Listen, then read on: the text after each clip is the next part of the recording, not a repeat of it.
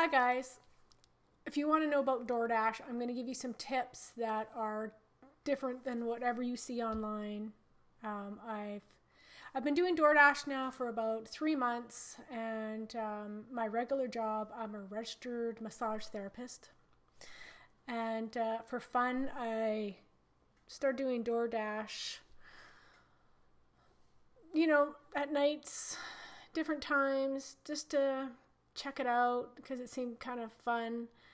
And I've been waiting until I learned a lot before I come on here and tell you guys my tricks. But because with everything I do, I try to find like why is this working? Why is it not working? And I got some really good tips.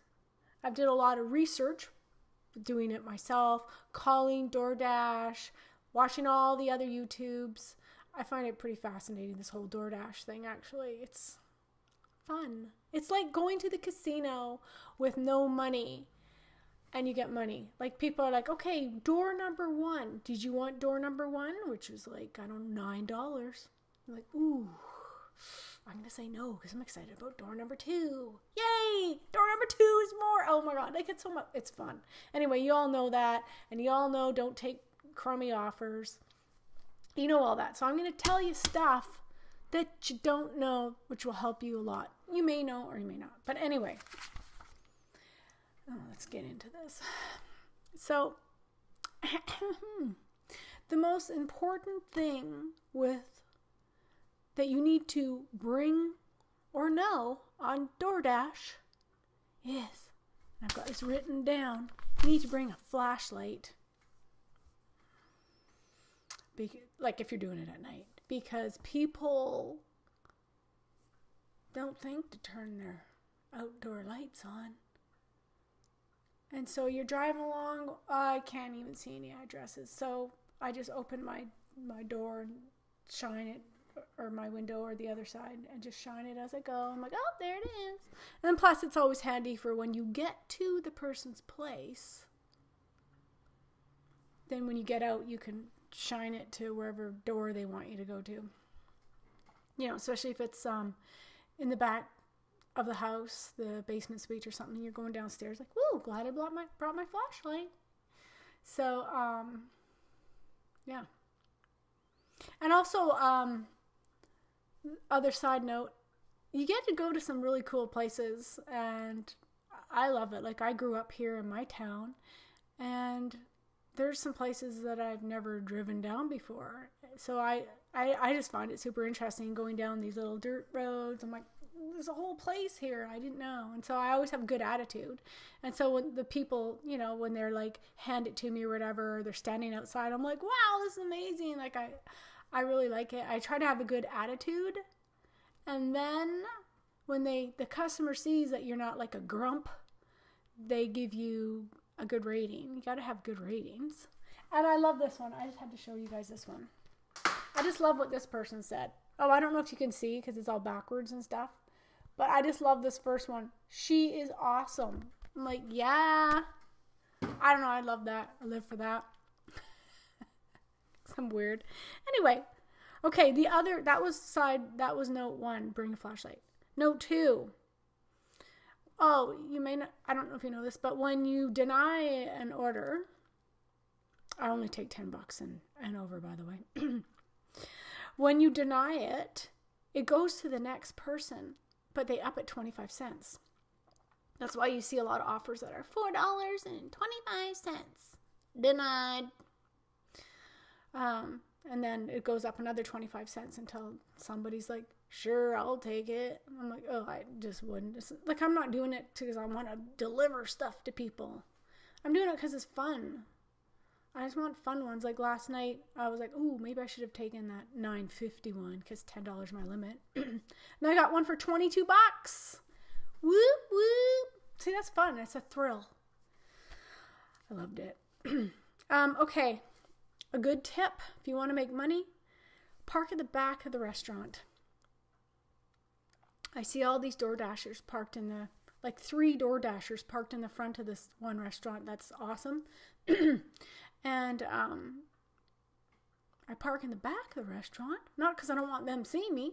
It's because the computer where they're ordering, where the DoorDash comes into, like the restaurant's computer is usually in the back in the kitchen. And so guess what? Who's the closest? I'm in the back of the restaurant, closest to their computer. So ting for me, and then I come around and I pull up to the front of the restaurant, and all the other DoorDashers are sitting there, and I'm like, I get out with my bag, and I'm like, and they're like, what the hell? She just got here. How did she get it? I haven't told them. I just said, I don't know. Like, sometimes I see them in the restaurant, and they're like, where were you? I'm like, I don't know why it caught me.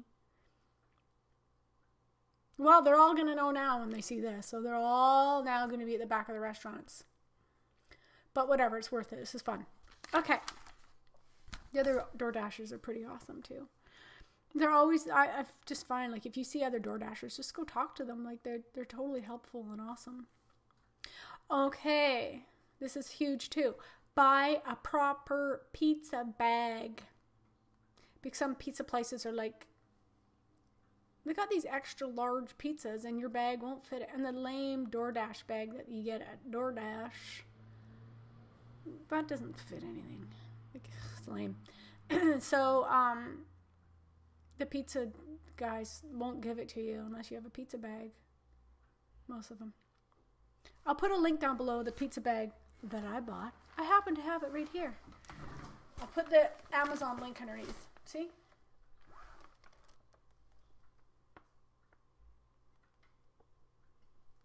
There it is. It fits an extra large. Okay. Oh, also get a good thermal bag too. Like just a normal thermal bag. I've got this one. I'll put a link. There's a blue one and a green one on Amazon. Thermal. Keeps everything warm. And the restaurants get so excited when I come in. Like this will hold 2 great big bags. They get excited when they see me with this. They're like, oh, that's great. See? And I can zip it up. It's easy to carry. I'm like a boss with this thing. Like I just come in like, and then I take it right to the person's door. And then I open it at their door and then give them, and they're like, ooh, and you see steam coming out when they're like, oh, that's fresh. And hot. That's awesome. Okay.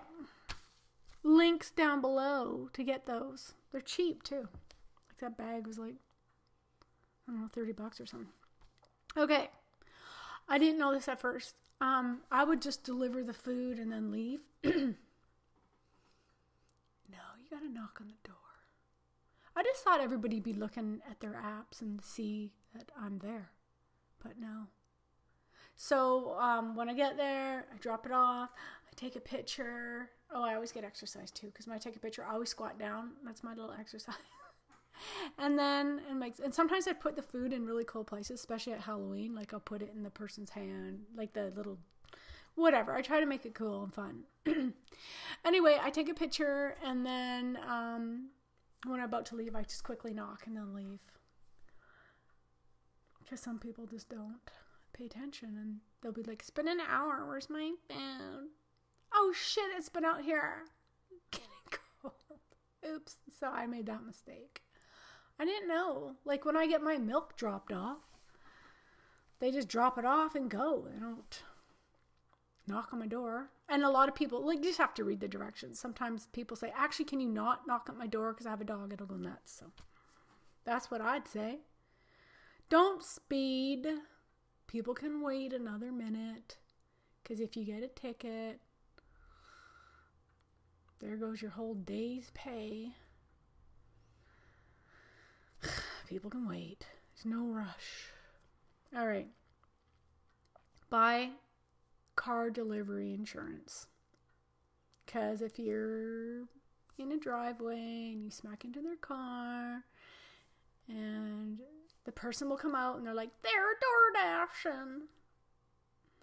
And your insurance isn't going to cover you and whatever. Like, just buy the insurance. For me, it was $300 a year. But also, it was probably more for me because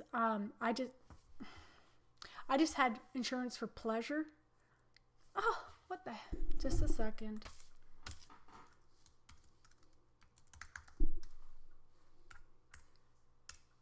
There. I just have insurance for pleasure. So I had to buy it for work and delivery. So it's extra $300 a year. It's worth it. Like, whatever. Okay. Okay. Restaurants always put their stuff in a bag and they staple, and you're like, okay. Oh, so I've got like so far 2 war wounds from the staples. Like, just got one last night. See? Red.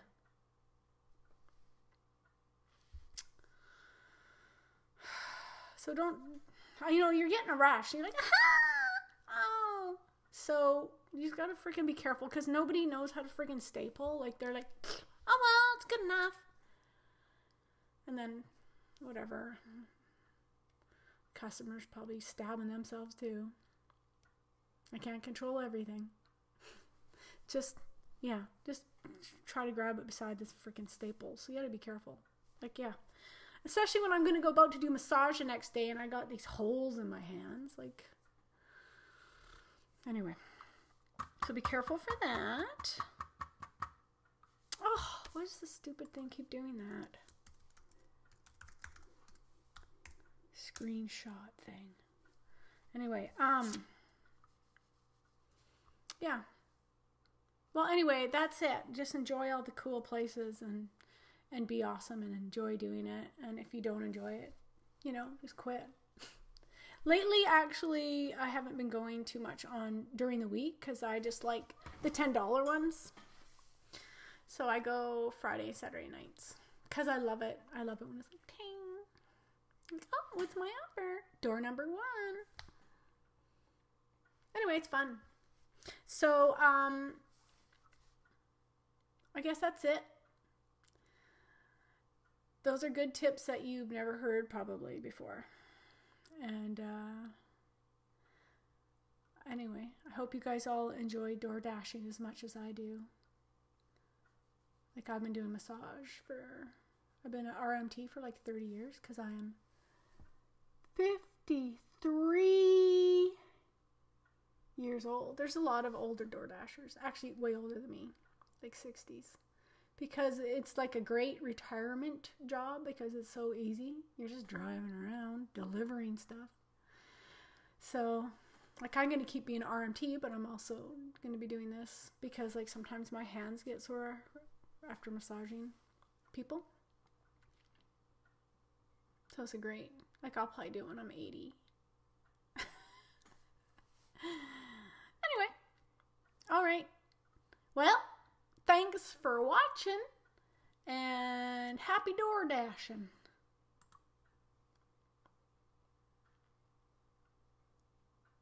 Oh, oops, didn't turn off. Here we go.